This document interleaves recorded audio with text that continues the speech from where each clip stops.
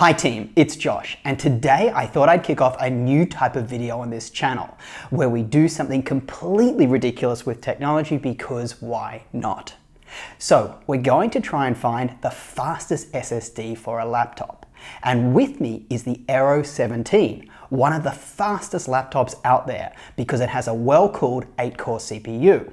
Now, what makes this laptop a prime contender for this is it actually has 2 NVMe SSD slots and supports hardware RAID. Firstly, a quick primer on RAID. RAID stands for Redundant Array of Independent Disks, and it rose to prominence during the days of mechanical hard drives. Now, with RAID came 2 key benefits. The first is performance. RAID offers the ability to spread the load across multiple disks. And second is redundancy. Now for today, we're going to focus purely on performance. So we're going to look at a mode of RAID called RAID 0 or striping. And what that effectively does is if you have 2 pages of data to be read, it reads from one drive and the other simultaneously. If you have 2 to be written, it writes to one and writes the other to the other. Pretty simple. So in theory, so long as you have at least more than 1 page of data to be read or written, it should be around double the speed. To make this possible, I have with me some of the fastest SSDs that work in laptops, the Samsung 970 Pro drive and the newer Samsung 970 EVO Plus. Now for my RAID configuration, I'm going to go with 2 1TB drives, the 970 EVO Plus. You might say, hang on Josh, I thought the 970 Pro was faster. But in my testing, and I'm going to throw some on the screen right now, I found that the 970 EVO Plus was a good amount faster. You may notice that the 970 Pro is only a 512 gig drive where the other is a 1TB drive. And generally speaking, 1TB drives, NVMe SSDs, are often faster than the 512 gig alternatives. But I don't believe it makes up such a degree of difference here. So we're going to run the RAID with the 2 970 EVO Plus drives. Alright, I'm going to run a variety of tests, including standard disk testing utilities like ASSSD, Crystal Disk Mark, as well as everyday usage, such as code compiling, importing large databases, exporting 4K videos, and of course, game loading for Battlefield 5. I'm going to run each of these tests twice and pick the highest result.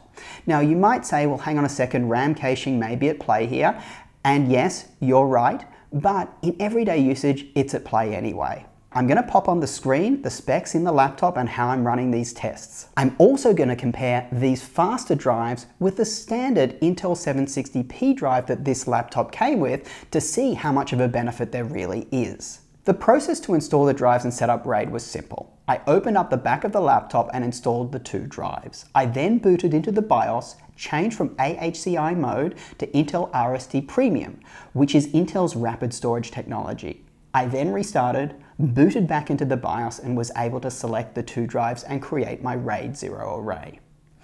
After all that, I reinstalled Windows, updated to the latest version, installed all the latest drivers and was ready to test. Here are all the Ssd scores. Wait, what?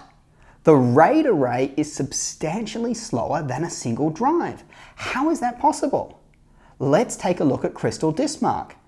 Some scores are a little faster, like the sequential read and write, but others are slower, like the 8Q depth with 8 threads. It's definitely nowhere near double the speed I was expecting. What's going on here? After reading around, I believe I have the answer. Links below. I think the 4 PCIe 3.0 lanes that are assigned to each of the 2 drives in this laptop are being routed through the chipset to the CPU and being fused together into a single set of 4 PCIe lanes, and therefore capping the speeds.